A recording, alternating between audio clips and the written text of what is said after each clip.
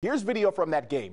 Churchland is in the black uniforms. Number one right there that just came up with the black block shot. We're told that is Arlisha Boykins. They were taking on Nansman River. This video has been edited to show you some of the highlights. Arlisha is apparently a 22-year-old young woman going up against 14 and 15-year-old girls.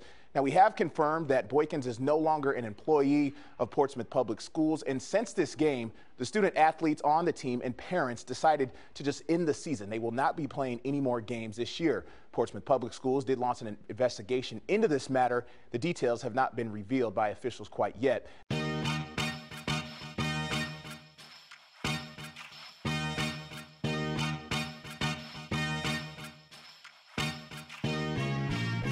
Welcome to the MarcWes Sports Podcast.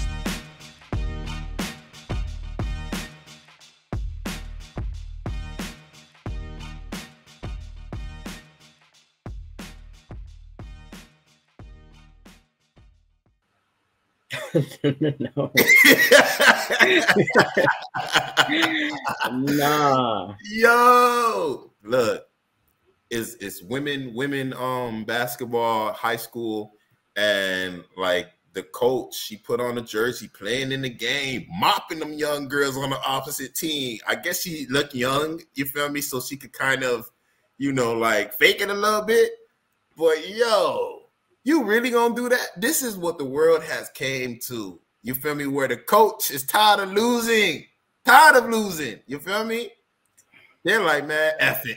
Let me go ahead and put this jersey on and let me mutt these jits. And that's exactly what she did. But that's funny because that's how I be feeling, dog. Because I look young, bro. I could be out there just mopping these fools. You know what I'm saying? Nobody would ever question it because like, oh, he look young. Duh. I seen that shit and she was just mutting them little girls, man. I'm like, she was the LeBron James on the court. Just a woman. Here's video from that game. Churchland is in the black uniforms. Number one right there that just came up with the black block shot. We're told that is Arlisha Boykins. They were taking on Nansman River. This video has been edited to show you some of the highlights. Arlisha is apparently a 22-year-old young woman going up against 14 and 15-year-old girls.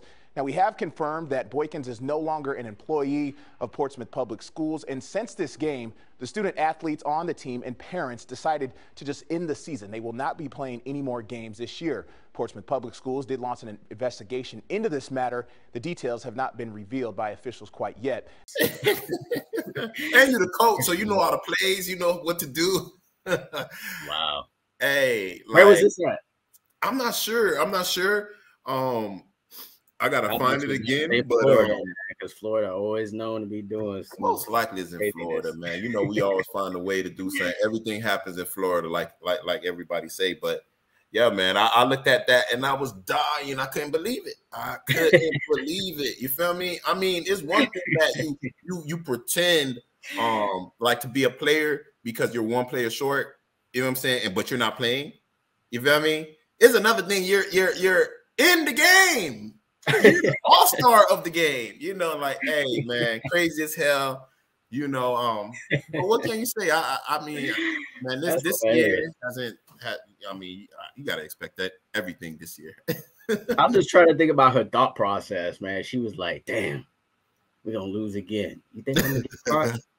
I'll just put a headband on or put my hair in a ponytail or put two ponytails. Maybe they won't recognize me. Put some lashes on, you know what I'm saying?